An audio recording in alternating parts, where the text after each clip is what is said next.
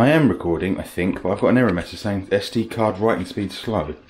Right, let me, eggplant, no, not eggplant, aubergine and courgette. Jesus.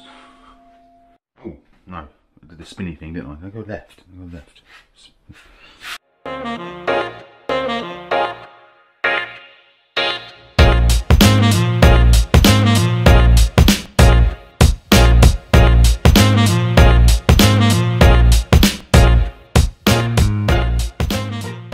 Hello campers, how are we diddling?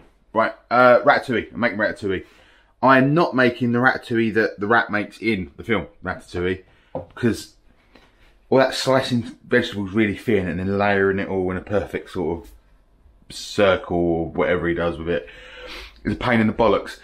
And also, I think technically that's not ratatouille, that's called it's got a different name, that's like confit boo boo boo boo or whatever. This isn't a quick one.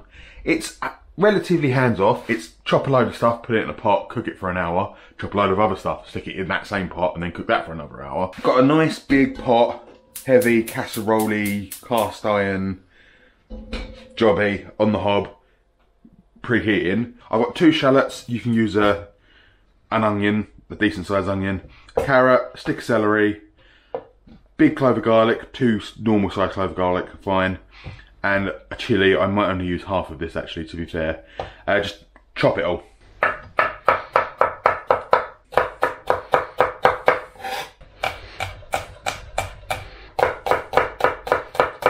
Okay, if you're still watching, everything's chopped in the pot, which is on a medium low. A couple of tablespoons of good quality extra virgin olive oil. And in with our kind of mirepoix. We're not looking to fry the bejesus out of this. Just trying to sweat it down, but there is a lot of moisture in there currently that we want to get out of there. And I need a stirring implement. Where's my spoon? Right, give it all a mix. Let me get some light in the situation. Give it all a stir up just so that it's evenly distributed in the bottom of the pot. But just leave that for a bit. But we are going to actually hit it with a decent pinch of salt, just to help bring out some of that moisture. Right. Now that's cooked off, sweated down, fried out for a little bit.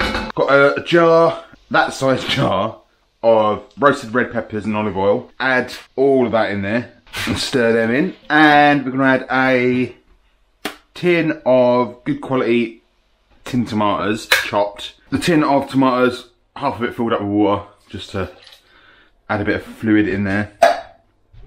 And I'm going to add in about a tablespoon of tomato puree. Couple of decent cracks of fresh black pepper. Because of all that tomato that's just gone in there, I'm going to give it another decent pinch of salt. Herbs de Provence. I'm going to go in there with about a teaspoon of herbs de Provence. I've also got some fresh basil and some fresh parsley here. Whole, just going to chuck that in as well. Stir it all about. Right now, everything's in there, stirred up, mixed in. We're going to whack a lid on it, cook it for about an hour. Let it simmer away. It's going to end up being quite a thick tomato sauce, but we're going to cook a load of other vegetables in it that are going to release moisture into it. They're going to thin it out to around about the right area. So now we're going to leave that for an hour, but what we're going to do in the meantime, we're going to get ready. I have here got my aubergine and my courgette. Now obviously in the film Ratatouille, he thinly slices them all into perfect little discs. We're not going to do that. We are going to do this the same way Jacques Pepin does it, and he's the Frenchest man I know, and he's one of the best cooks I've ever known. Then we're going to do it that way. So we're going to quarter them, and we're going to chop them just into little quarters. And here I've got a colander in a bowl, and I'm going to put them into that colander. If you want to do the fancy on a mandolin, slice them all to perfect rounds, you can do that. It's completely aesthetic in this dish, the size and shape of the vegetables. So that's a courgette, and this is going to be a aubergine. Same thing.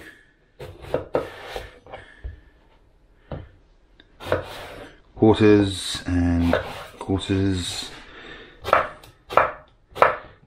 Right, I'm gonna give them a decent sprinkle of salt and we're gonna just leave them there. We're doing that because aubergine especially, but courgette to a little extent as well, can get a little bit bitter when it's cooked.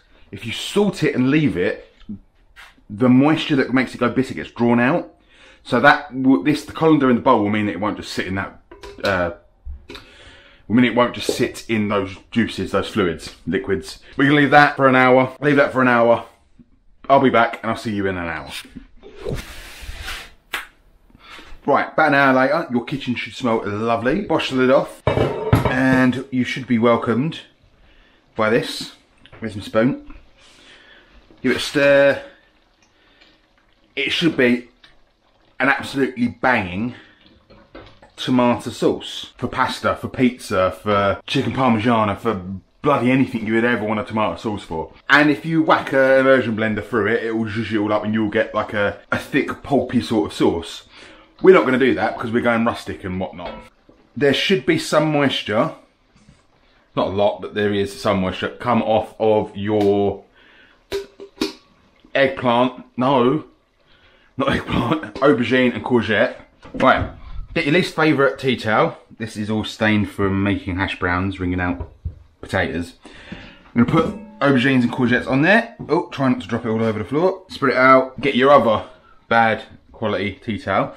Put it on top and just pat it all dry. Right, in your pan that is quite hot, because we are trying to fry here. We're going to go in with some more olive oil. While that's heating up, we've got 2 onions. I like red, they can be any colour you want. So half that, I'm going to half that, and then I'm going to half that. Now, they can go in the pan. I'm going to brown these a little bit as well. Since I mentioned Jacques Pepin earlier, all I can keep saying to myself in my head is, hi, I'm Jacques Pepin and I'm cooking at home. Just like a nice warm fuzzy blanket. If you haven't checked out Jacques Pepin, he's proper no shits given old school French chef. And he's not a French chef in the fucking way Gordon Ramsay says he's a French chef. He's an actual Frenchman who cooks. Right, so that's all in there. Just trying to pick up a bit of colour, and we're going to go in there with all of this as well. Like I said, this is just adding extra flavour. There's no, you don't have to do it. That can all just go straight in there. So now we've got a bit of colour on that. We're going to go from the pan into the pan. Try not to throw it everywhere. Right, and in there with all of that, we are going to chuck in 2 big beefsteak tomatoes. I think they are called beefsteak tomatoes. Any good quality tomatoes. I'm going to chunk them up, leave them quite large. A handful of cherry tomatoes would be quite nice, that'd work. Give that all a stir. It's good amongst it. Right, you see that sauce is now kind of thick and it's kind of barely coating everything. Kind of what you want. But all of these veggies, especially those tomatoes, are going to cook down and they're going to release a load of juice. And we're going to end up with a nice stewy vegetable consistency. So now what we're going to do, we're going to add another probably about a teaspoon of herb de Provence. Give it another little pinch of salt, not too much because those aubergines and courgettes were very well seasoned and we've already put quite a bit of salt in. A bit more black pepper. You're going to stir all that in, stir all that through, and we are going to whack the lid on. We're going to whack the lid on, cook it with the lid on for an hour. But what you want to do in about half hour to 40 minutes time, come back and preheat your oven. Because after an hour of cooking in the hob, we're going to take the lid off and stick it in a 160-degree oven. Come back, get your oven preheating for when we come back in an hour's time. So, like I said, your oven should now be preheated to 160, 170. I mean, 180 doesn't be alright. We're going to take the lid off. Nor all the baking trays as well to take them out of the oven. And we're going to stick the bad boy in the oven, just in case, you know, you needed a visual representation of how to put stuff in the oven. And we're going to leave that in there for about another 20 minutes to half an hour. I mean, it's cooked. You can eat it now. But if you stick it in the oven, it reduces it down and it caramelises it all a little bit and it just makes it nicer. So, back in about half an hour. Have a look, keep an eye on it, make sure it's not burning, not drying out too much, but yeah, BRB. Welcome back. Get out of the way of the steam. Look at this beauty. So, about another half hour. I had bushes at it after 20 minutes and I thought, that can go a little bit longer. Look at all this lovely caramelisation that we've had on top. Bloody beautiful. Get a spoon, get a bowl, stick the ratatouille in the bowl. Bosh. Now I've got a little bit of basil here that I didn't put in there that I'm going to just lightly roll up and chiffonade. You may notice that isn't a chiffonade, don't sue me. Bosh that on top. And that is not bloody bad, if I say so myself. Oh, give it a little zhuzh of olive oil on top just to set it up. Bosh. Bob's your auntie. Now, you can have it on as a side, you can have it on your own, have it with a nice bit of crusty bread, beautiful. But any which way you want to eat it, it's going to blow your bloody socks off.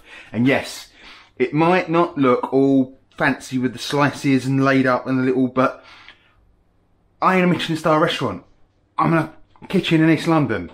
I like it a bit rustic, I like it a bit simple, and this, judge it by its flavour, a bit more than its looks.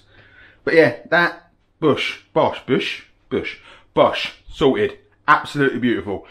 Whack a chicken breast on top if you want, a bit of salmon will go quite nice with it, poach a bit of salmon, stick that in there, on there, side of steak, or, like I said, I'm going to have it on its own for lunch with a bit of bread.